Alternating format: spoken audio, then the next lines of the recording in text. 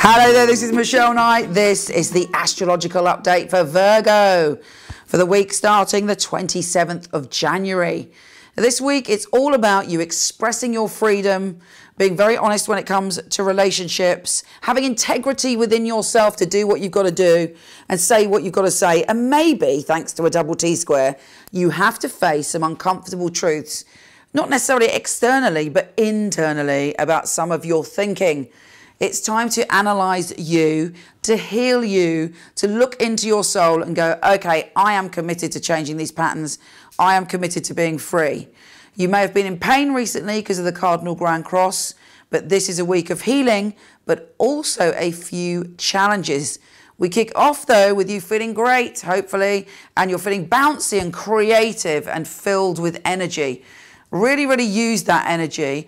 Also, when the T-square comes along, emotionally, there's a part of you that is wanting to enjoy yourself, but you're also realizing that unexpectedly there may be some self-sabotage, or you may feel that someone else in your life is sabotaging you. Either way, do not let that creativity and that beautiful feeling of childlike joy be diminished. As we move on through the week, you're really committing to looking after yourself and analysing yourself. And the super new moon is saying, right, it's time to get clear, to get healthy and to take care of the details in your life. On the 30th, 31st, that's also the time of the Chinese New Year and the year of the horse.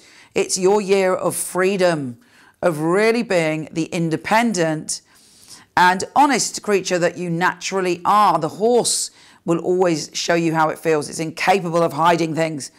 We have Mercury going direct and also, not direct, sorry, Mercury is entering your position of being able to communicate. And as that's your ruler, it's very, very important. And it says that you can sort things out love-wise. You can sort things out with the people in your life that you care about, and you can do it gently.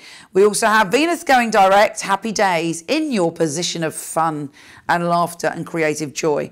So there really is a great opportunity to heal your relationships this week, and you're stepping in as we reach the 1st of February into your time of love. Take care, and I'll speak to you soon.